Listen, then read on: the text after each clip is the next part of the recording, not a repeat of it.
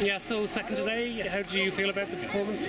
Yeah, I did all I could, and Marianne, she was very good in the sprint, and I didn't really have much left over when she pulled it off on the last 100 meters. So I'm satisfied, like you have to be when you've done everything you can, then you just have to be satisfied, don't you? So, it was a good race, I felt good. So.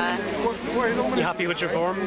Yeah, I'm very, normally now it's only 1.5 more weeks and then I'm going back to Norway, and I haven't been home since the beginning of February, so it's going to be nice to come home and see my own, my house, and have a week of relax before we go to China, and then after that I have a real rest period where I got some training and spend some more time off racing, so it's good for mentally, physically I can handle a lot, but mentally it's good to have a break. What's your thoughts on China? Are you looking forward to that?